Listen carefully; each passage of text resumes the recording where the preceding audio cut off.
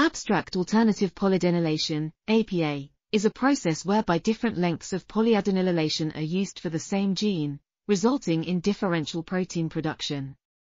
This process has been shown to be regulated by both CIS and transacting factors, but its extent of divergence during evolution and the relative contribution of each have not yet been explored.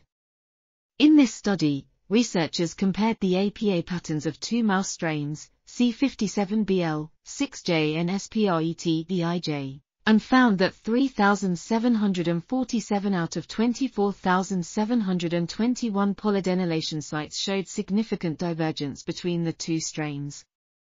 By analyzing the allele-specific data from F1 hybrid mice, they were able to show that most of these differences were due to CIS regulatory effects.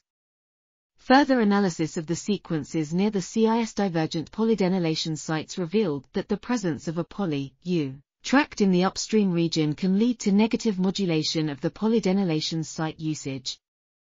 This article was authored by Xiao, Bin Zhang, Yisheng Li, and others. We are RTCLTV, links in the description below.